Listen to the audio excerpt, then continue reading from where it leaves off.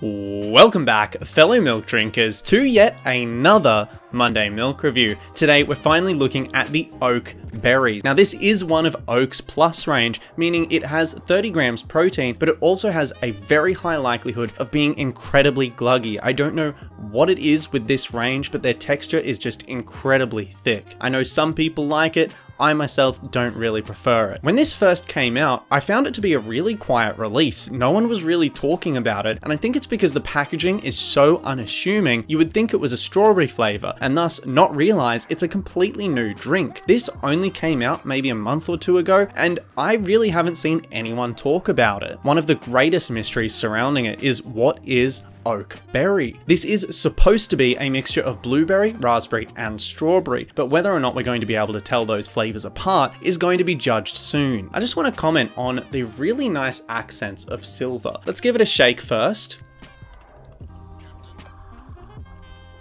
Of course, one of the really nice things about the Oak Plus range is this really rigid bottle. So let's pour it in now. Ooh, yeah, that's thick. That is very, very thick. Let's give it a sniff.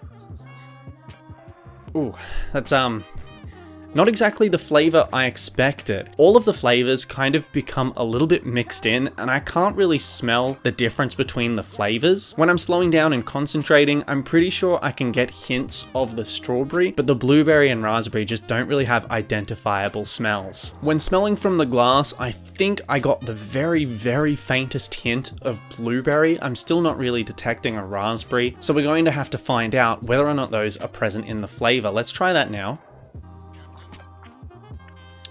That is a very interesting mix. It doesn't really feel very berry inspired. I can get hints of it, but just from the first reception, I wouldn't really know if I could totally call that berry. Although one thing that I really want to quickly add in, the texture is really good. This is not gluggy at all. It looked super thick, but I'm actually finding this to be a really nice balance. Of course, it is a pretty delicate line that you have to walk. You do want some thickness and creaminess to be present, but just too much of it becomes a little overwhelming, and I think they've found a small range which is perfectly acceptable in my books. I think the one fatal flaw of this flavor though is that it's so hard to identify. The individual berries don't really seem to have much presence whatsoever. When I stop to think about the flavor, I can't really pull any of the berries apart. It does have a slightly reminiscent artificial berry flavor, but I don't think I could call it true to the actual inspiration. As a high protein drink, I actually think this is quite nice. A lot of flavors do suffer when they try and angle it from a health perspective, but Oak Berry really pulls it off. I don't know if I would recommend it over non-dietary focused drinks, but in terms of the dietary focused ones, this is pretty good. I would say this is in the top percentile, maybe the second bracket. I did forget to mention earlier, this is a 500 milliliter bottle and it's considered to be one serving. If you're interested in those nutritional informations, I'll put them on screen for you now. Overall, I think the Oak Berries is pleasant. I don't think I can give it a very hearty, enthusiastic recommendation. I can only give it a soft,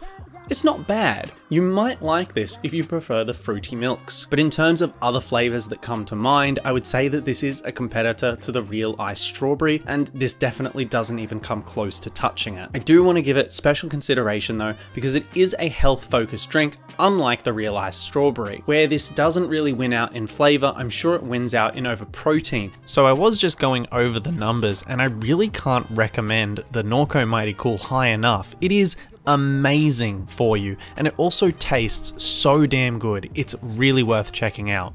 So with everything said, I think I'm going to give this one a 7 out of 10. I want to place it at about 6 for the flavor, but I'm going to bump it just one more up for the health benefits. In terms of an experience milk, I think you can overlook this flavor. The sweetness is a pretty good level. I don't think you're going to get too overwhelmed by the bottom of the bottle, but keep in mind that if you don't like the sweet flavors, you probably won't like this one too much. I don't think I could call this very good, but I will call it very okay.